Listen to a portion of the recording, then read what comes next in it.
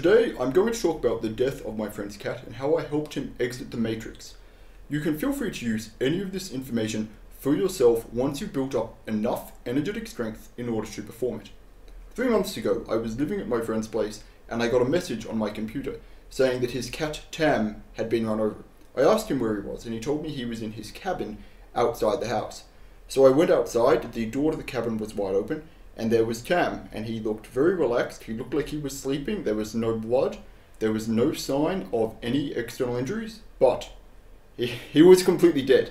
There was no sign of life from him whatsoever. When I remote viewed the cabin, I could see the spirit of his cat, his soul and his energy body together were trying to pour into his body. He was meowing and rather anxious. In his mind, he'd not processed that he'd just been killed and was thinking, I need to get back into my body right now because this is not how I'm supposed to experience life. I'll answer this because you may have this question. Once the cat is dead, but its soul is still there, could you theoretically restore the physical body enough for a then deceased cat to become no longer deceased and for its soul to re-enter his body? And the answer is yes, if you have a humongous amount of energetic strength and more than I had at that moment in time.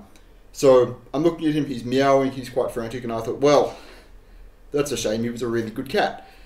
I had done energy work on him previously. If you've not done this, you need to do this as the first step.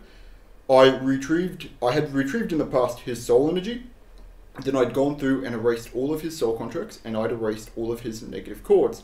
Then I'd worked on his energy body, restoring that, and then I'd worked on his code body. When he died, his code body stayed in his body. That did not leave with him. What left with him was his soul and his energy body. His energy body had some damage on it from where he'd been run over. So I restored that, and I'd also, in the past, restored the core of his soul from any soul damage. So he had no soul damage whatsoever. It's very important to do that before you have anything exit the Matrix, because otherwise you've just put them out and a whole lot of their energy is still here, and they'll have two choices. They can either, and this goes for people as well, they can either come back and try and get back their soul energy. It would be a bit easier for animals than for people, in the short term anyway. Or you can wait outside, hope somebody in here wins the big energetic war, and then you'd get your soul energy back. But he didn't need to worry about that. I had retrieved his soul energy and restored him from soul damage prior to that. When he died, a lot of negative energy he had stayed in his physical body. That didn't come with him, which is fortunate. We have a whole lot of other layers, but most of them, at least most of them for cats, seem to stay in the physical body. He had some negative energy on him and negative entities that he'd accumulated from other people. I just took those and sent them back to their owners. They can have some self-responsibility and deal with things rather than pouring their negative energy onto his cat.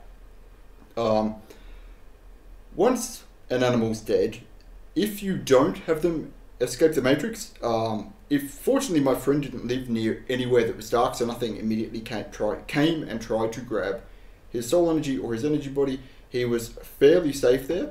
But that can happen if you just leave them alone. They will usually go and reincarnate on their own. Animals will have significantly less interference. They'll usually retain a portion of their memories from their previous lives, and they'll often, it can depend how targeted they are, but usually they'll be able to pick, and if they liked the previous owner, they can go back in, and a pet that is potentially and most likely headed for that owner, they'll go into its body. So once I had fully restored his energy body and cleared off other people's energy, he didn't need much work. I then, using my energetic strength, no, I forgot to mention, this part is actually very important. This is the most important part, so pay attention. I had already, prior to this, put a shield around his soul area, and I believe I put a shield around his overall energy. But the most important thing you do before you put an animal outside of the Matrix is to put a very, very strong fortified shield around them, because once they get out, unless the animal has done a lot of energy training, and animals' overall energy is tied significantly with their owner's energy. So if you've done quite a lot of energy work, your pets will usually be quite a lot stronger. But even if the animal has had very little to no energy training or no energy training from the owner, if you shield them up, they will be safe when using them out. So I opened a crack through the matrix, had his energy fully shielded. I made a very strong shield, so nothing could get him, and then sent him out. And I was curious what would happen, so I watched. And I saw the Tree of Life show up, this golden tree. If you just look up Tree of Life, it looks exactly like the drawing. And I thought, oh, that's very nice. The Tree of Life has come to get him. Now, I know from previous experience that the Tree of Life is actually a false overlay usually used by Praying Mantis energy. So I thought, oh, that's nice. Then hang on, no, wait a minute. That's not a good thing.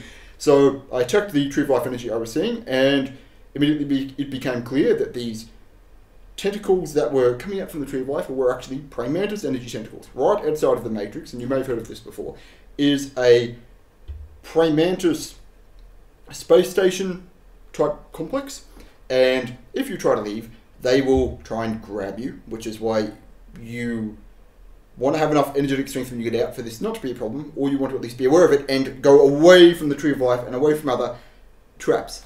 So I erased the tentacles coming from the space station and sent him off to an area that felt and looked much more positive. Now the shield in it had built in that it would energetically check and detect for false positive things, so we didn't just go with the first false positive entity that showed up, and off he went. And that's it. He's now out of the Matrix. I mean, when I feel to his energy, I can feel he's somewhere positive and he's quite happy, but I could not tell you where at this moment. And that's how sending cats or dogs or really any other animals out of the Matrix should be performed. And that's it. That's the story. Get out.